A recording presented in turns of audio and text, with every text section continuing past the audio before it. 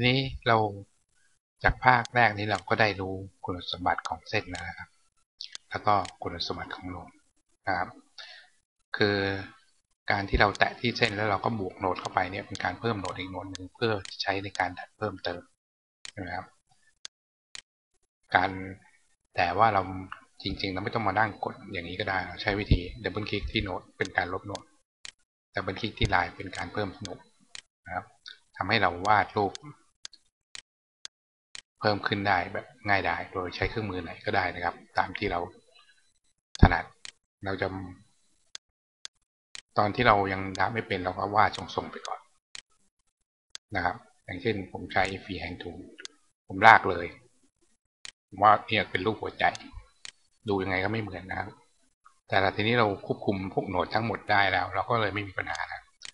โหนด2โหนดนี้ไม่สำคัญเราแตะแล้วลบมันออกไป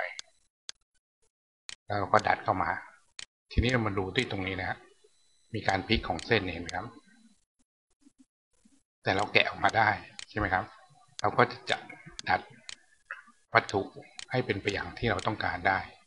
ส่วนตรงนี้เราต้องการให้มันแหลมใช่ไหมครับแต่ถ้าเราปรับด้านนี้มันหงิกเข้ามาเราก็ตัดความสัมพันธ์ก็ออกจากนั้นเราก็ปรับได้ตามชอบใจเท่ากับว่าเราก็วาดได้ด้วยเครื่องมือไหนก็ได้นะครับเช่นจะใช้เป็นทูลก็ได้นะครับคลิกลากคลิกค้างไว้แล้วลากกดคอนโทรลเป็นการยกโหนดนะครับแล้วก็มาคลิกนี้คลิกปล่อยกดแล้วลากเส้นตรงนี้มันเราก็เชื่อมทีนี้เราก็มากดตัวนี้เหมือนเดิมแล้วเรามาทำการปรับแต่งเขาให้เป็นอย่างที่เราต้องการเราแตะดูเราเห็นเลยว่าแขนแองเกิลของตัวนี้เนี่ยมันเป็นลักษณะแบบไหนนะครับเราก็จะสามารถปรับแต่งเขาได้นะครับ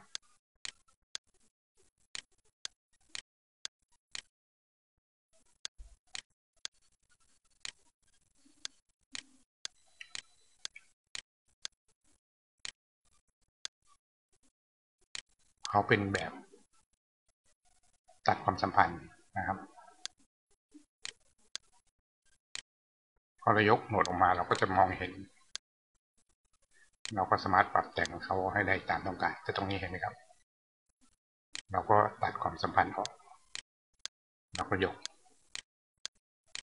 เท่านี้เราก็ปรับได้นะครับคือเส้นขอให้มีเส้นมายังไงก็ได้เราก็ปรับแต่งได้เพราะว่าเราเข้าใจในจุดของมันนะครับทีนี้เราจะใช้ประโยชน์จากจุดของมันได้ยังไงอย่างเช่นตัวเส้นนะเราวาดเส้นขึ้นมา1เส้นนะครับผมจะปรับขนาดให้ใหญ่จะได้ดูง่ายนะครับทีนี้เรามาดูใช้เชฟทูจับเราจะเห็นเลยหัวเส้นอยู่ตรงนี้เราจับที่โหนดตรงนี้นะครับแล้วเรามาดูที่ตรงนี้นะครับเรากดบวกครั้งหนึ่งเขาจะแบ่งครึ่งเส้นให้เราเพิ่มโหนดให้เราต้องการนะครับโดยที่เราไม่ได้ต้องจับอะไรจับที่โหนดของนี้ไว้เฉยๆนี่ผมบวกก่อนนะครับจับโหนดนี้ไว้แล้วเราบวก1ครั้ง2ครั้ง3ครั้ง4ครั้งเราจะได้โหนดมีระยะห่างเท่าๆกันอยู่บนเส้นเดียวนะครับทีนี้ผมจับใช้เครื่องมือจับโหนดเว้นโหนดโดยการกดชิปค้างไว้นะครับผมจับโหนดผมกดชิปค้างไว้โหนดจะถูกเลือกนะครับเลือกโหนดเว้นโหนดเห็นไหมครับโหนดที่ถูกเลือกจะเป็นสีทึบโหนดที่ไม่ถูกเลือกจะเป็นสีใสจากนั้นผมกดลูกศรลงนะครับได้เส้นหยักแบบง่ายดายเลยตัวมีระยะห่างเท่ากันด้วยทีนี้ผมเอาเส้นหยักมาผมจับโหนดทั้งหมดเอาไว้จากนั้นผมปรับให้เขาเป็นเส้นโค้งพอปรับเป็นเส้นโค้งปุ๊บคุณสมบัติของหัวโหนดเราจะปรับให้เป็นแบบสมมาตรแขนเท่าผมได้ลูกคลื่นมาใช้งานแล้วง่ายมากนะครับ